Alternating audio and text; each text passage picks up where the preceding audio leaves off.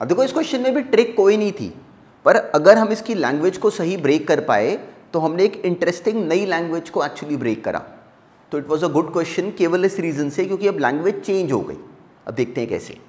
हमें अब की बार दिया गया कि हमने एक कॉइन को टॉस करा, तो जो हेड आने की प्रोबेबिलिटी है वो हमें गिवन थी कि 0.4 है, और हमें दिया गया कि जो हेड आया वो आया 24 टाइम्स। तो क्वेश्चन था कि बताओ कितनी बार कॉइन को हमने टॉस करा, तो वो इस क्वेश्चन में अब की बार गिवन ही नहीं था, इनफैक्ट वही क्वेश्चन था। तो हमें क्या करना चाहिए कि जब भी हमसे कुछ कहा जाए फाइंड करने को, उसका नाम रख लेना चाहिए। तो हमने मान लिया कि let the number of times the coin has been tossed is x. X मान लिया हमने नंबर, मतलब एक्स क्या हो गया, टोटल इवेंट्स। रिक्वायर्ड इवेंट्स क्या हैं, वो हमें गिवन थे 24। अगर मान लो कॉइन टॉस करा गया होता 100 बार और हेड आता 24 बार, तो हेड आने की प्रोबेबिलिटी क्या होती, 24/100। तो अब की बार देखो हमसे वो टोटल नंबर अब की बार हमें मिसिंग था इस क्वेश्चन में, प्रोबेबिलिटी गिवन थी हमें। तो हमें डेफिनेशन से नहीं हिलना चाहिए था, हमें बोलना चाहिए था कि किसी भी इवेंट की जो प्रोबेबिलिटी होती है वो होती है required events upon total events. अब इस क्वेश्चन में रिक्वायर्ड इवेंट्स तो हमें गिवन थे कि 24 हैं, प्रोबेबिलिटी भी हमें गिवन थी कि 0.4 है, टोटल इवेंट्स मिसिंग थे, उसका नाम हमने x रख लिया। तो required 24 upon total which was x हमें गिवन था कि बराबर है 0.4 के। इस बात को बस हमने सिंपली ब्रेक करना था। अब सिंपली क्रॉस मल्टीप्लाई करा हमने, वहाँ से x आ गया 24/0.4।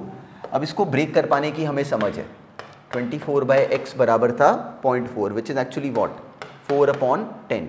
वहाँ से x बराबर आ गया 240/4 विच इज़ 60। तो हमें मिल गया कि जो कॉइन है उसको हमने टॉस करा था एक्चुअली 60 बार। अब देखो इस क्वेश्चन में थोड़ी सी मैनिपुलेशन हुई, पर था ये पूरी तरह उसी बात के ऊपर बेस्ड जो हमने पहले मिनट से सुनी। x आ गया 60, मतलब कॉइन को टॉस करा गया 60 बार। अब 60 बार कॉइन को टॉस करा गया तो हेड कितनी बार आया था, 24 बार। बाकी बारियों में क्या आया होगा एक्चुअली, टेल। तो टेल आया 60 - 24 मतलब 36 बार।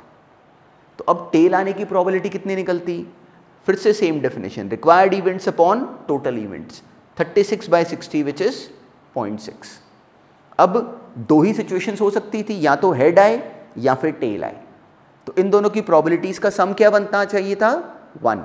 हमने वो ऐड करके देखा, 0.6 और 0.4 दोनों का सम कितना आया, 1। वही इस क्वेश्चन में हमें कहा भी गया था कि प्रूव करो। तो इन क्वेश्चंस की स्ट्रैटेजी एक्चुअली इतनी सिंपल है, पर डेफिनेशन नहीं छोड़नी। उसके बाद वो हमें कोई भी क्वेश्चन दें, बिल्कुल कंफ्यूजन में आए बिना बस उसको मेंशन करो, लिख लिया करो ऐसे, फिर कभी कंफ्यूजन नहीं होती। देखो जैसे ही हमने लिखा कि एक्सप्रेशन ये बनेगी, आगे the question was actually so simple.